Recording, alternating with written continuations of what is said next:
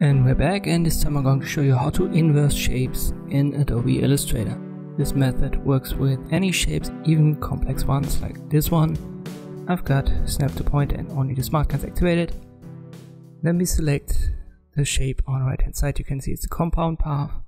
So the shape in the center is empty. Let me show you this with the shape builder tool. Hold Alt, left click. So it's just transparent. If you select it, and then go to Object and release the compound path.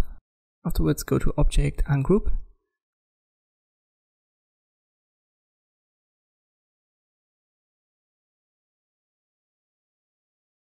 Let me put that to the right hand side. You need to ungroup it once more. You can right click and ungroup and then drag the rectangle out of there. And you can see we have inversed this shape. Let us inverse it into the other direction. I'll make that red so that you can see properly. I'll put it on top of the shape on the left hand side.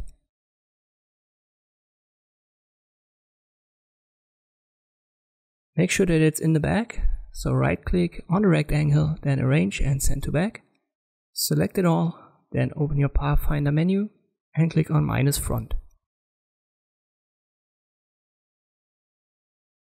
And now we've inversed it. Let me make that black again.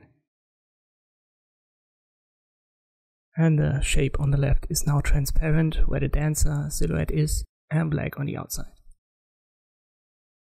And this is how you can inverse any shapes in Adobe Illustrator. Thanks for watching, and I'll see you next time.